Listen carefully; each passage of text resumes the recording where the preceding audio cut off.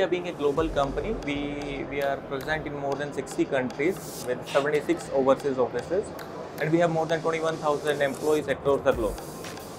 And we have more than 16 industry parks across the globe, including 2 in India. One is in Vadodara. Vadodara we have for transformer, and in Bangalore we have for inverters. And TBEA have a diversified business portfolio in which we have transformers, aluminum foil which is used in aeronautics. Then we have inverters. We are among the top 5 suppliers of inverters. We also have power quality solution or the reactive power solutions, which is static power generator, and it's a hot selling product in India right now. If you talk about the renewable sector, like TBEA Synosis is the renewable arm of TBEA Group, where we have different products. And inverters we have Sync as well as Central. Then we have HVDC, high voltage DC.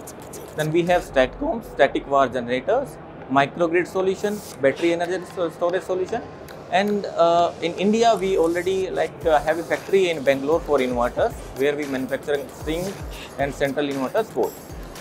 If you talk about the presence of TBEA in India, we are here from last 12 years.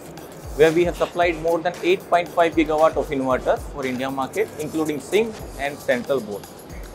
In 1 decade, we have seen a lot of changes in renewable sector in India, and penetration of solar plants in grid is increasing day by day with a rapid pace.